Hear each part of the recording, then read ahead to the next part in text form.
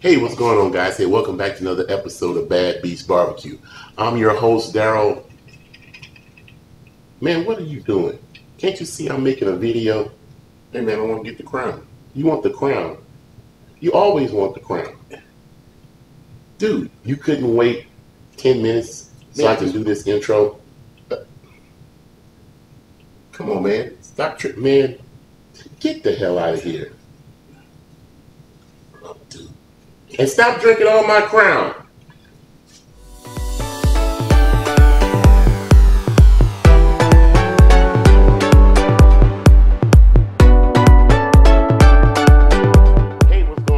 Hey, welcome back to another episode of Bad Beast Barbecue. Hey, today we're doing just a quick, simple cook. You know, like most of you guys, when you wander in the barbecue store, you go to the grocery store, you see some rubs that you had never tried before, and you might pick it up. Well, these have been sitting in the cabinet for a while, and I want to go ahead and try them out.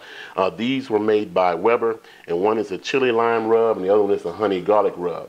And we're going to be doing these on some drumettes, some chicken. Okay, I got two containers of chicken drumettes, and going to be real simple. We're going to coat them down with some olive oil. We're going to season them both with these two different rubs, and we're going to put them out on the smoker.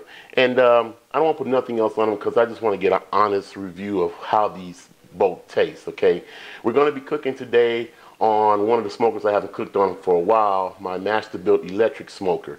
Now, those electric smokers don't get up above 300 degrees. The maximum temperature is 275, and sometimes that is not hot enough to get crispy skin. So I normally don't put any water inside of those just so I can have a dry environment to try to dry the chicken out as much as possible.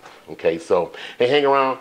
We're gonna do this little prep work. We're gonna throw them out in the Masterbuilt smoker, and we're gonna give you our honest opinion on how or what we think both of these rubs taste like. So hey, don't go nowhere.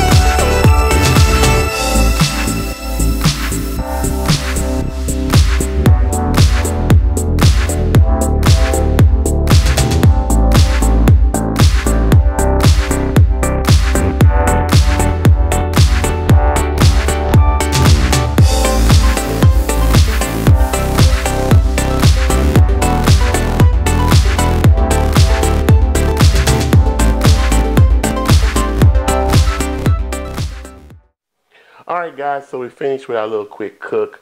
Couple of caveats. I'm not a big fan of my Masterbuilt electric smoker. Ever since I had to change the element in it, it just hasn't been heating or cooking as well as it did when I first bought it. But of course, it's a pretty old one, so it's about ready to be replaced with something else. What I had to do is, after the drumettes being in the smoker for about an hour and a half, and they should have been cooked, I had to put them in the oven for about 20 minutes or so just to finish them up. So let me give you a close-up look at this. So as you can see, the ones with the chili lime are a darker color. They look pretty good. They got a nice aroma to them. The golden ones or the honey garlic ones, you can smell the garlic. So hopefully we can be able to taste some of the honey inside of the chicken. Okay, so let's go ahead and have a taste test of each one. First one we're going to try is the chili lime rub. Okay. Okay, so my first indication is that it's an okay rub.